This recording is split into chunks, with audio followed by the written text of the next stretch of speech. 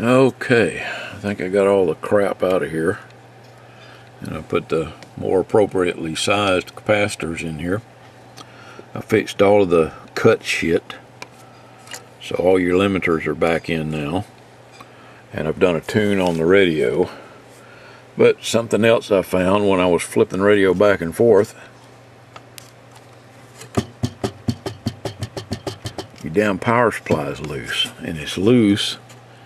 What's that screw right there? See that screw right there moving?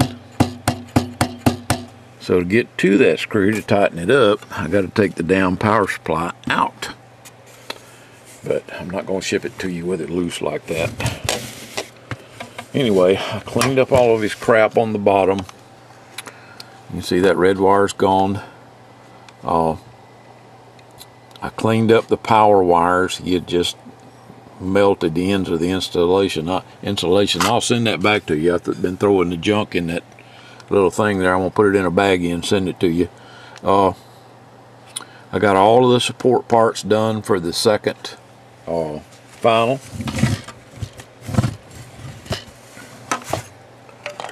You can see there's the other adjustment. There's the test point. There's the cap that feeds that second final. Okay. There's your part of your biasing circuit, that big resistor right there. Alright. And the jumper was already in there, but it wasn't doing anything. So that's all been taken care of now. There's another 100k ohm resistor that goes back there, a little 5.6 volt diode that goes underneath there. Just a lot of little things, and the cut limiters have all been fixed in here now. So okay, let me get it hooked up and I'll show you some output. And if you notice, there's supposed to be one of those pinch bars right there, and they took that out when they put that red wire in there to bypass the feedback circuit. Okay, I unlocked your clarifier for you, but you know, when I'm trying to tune it in, I'm noticing this shit. It's either about to fall out or that pot is bad, so I got to take the face off of it and either replace the pot or tighten it up, one or the other. Because you ain't going to be able to control your damn clarifier. Well, I guess you can, but make it much easier if this damn thing was tight. That's ridiculous. That's not the knob, that is the control. Let me get in there and check that. Nope, it is the pot. See there? Damn it. Alright, let me fix it. Okay, that control got bumped or something because it was cracking around the leads. The solder was cracked around the leads. Oh, there it is. It's out.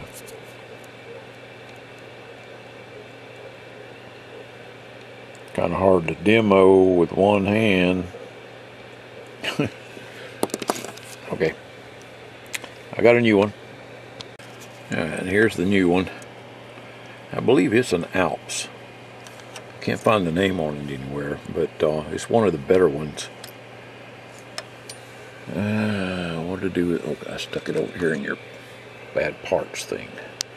See how that one's made there on the top?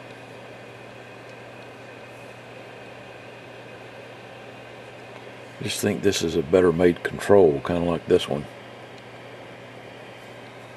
So anyway, I'm putting that back in the parts to send to you. And I got to take this guy here out, tighten him up. Look at that. Shit. I'll fix that. That could have happened from it being shipped. Okay, more to come. Okay, I also gave you some more slide. I don't know if you can see that. You can't if I put something. What have I got? What have I got? Hang on a minute. Let me put the face. Let's slip the face back on. Okay, I gave you a little more slide. like I told you, I unlocked the clarifier. This thing doesn't do anything anymore. So you go down now on channel 38, you can slide down to about 382. And let's see, there's center frequency. And it goes up about 2.5. So down about 3 and up about 2.5. Okay. And so you can move around a little more. Alright, I'm going to put the face back together, and then I'm going to take the power supply out and tighten all the screws. Alright, got the power supply tight. They put 2 screws in the front and 3 in the back. I may put another one up here. It's got the hole for it. They just didn't put it in. They don't put it in any of them. So yours is no different than the rest of them, but it's good and tight now. It don't go ka-thunk ka-thunk when you move it around. Okay. I think that's everything. I'm going to put the knobs back on it, set the covers on it, and do the 24-hour burn-in. And if everything goes well, it'll go out Monday. It'll go out Monday. It's late. It's like 2:30 in the morning. Actually, it's Sunday morning now. So, Dunny, I think you're all fixed up there, buddy. Anyway. Later. Okay, Dunny, I think you're all fixed up there, buddy. Got the power supply nice and tight. There's no rattle anymore. And I've already showed you that I changed the components out, put the correct size components in there. Did a tune-up, got all the parts in for that guy. Fixed your clarifier knob.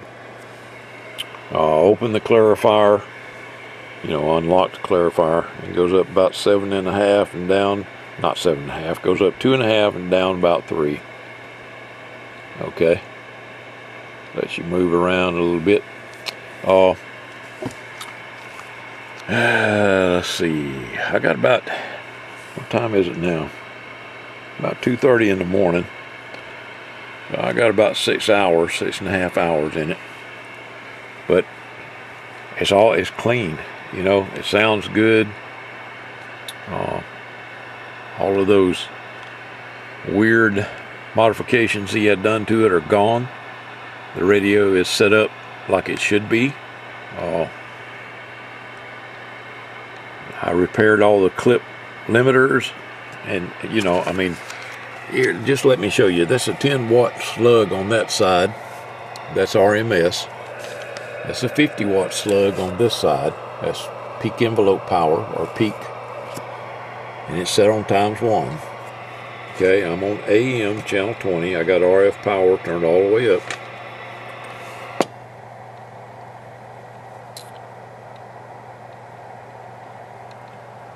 We're dead keying about 6 watts with it all the way up. No, I'm sorry, 8 watts.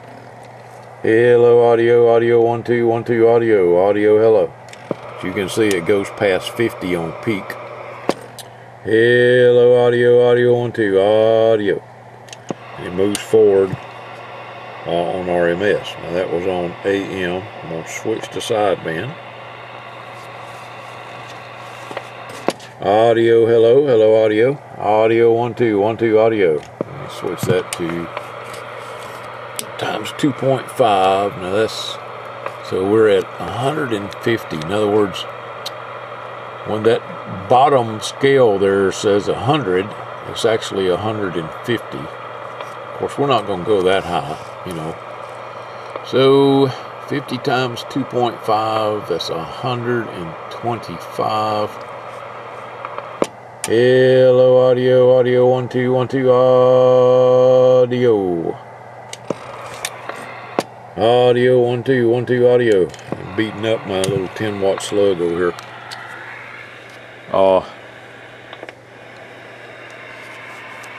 It's walking and talking, and that final is working. Okay, it's not just sitting there. All right.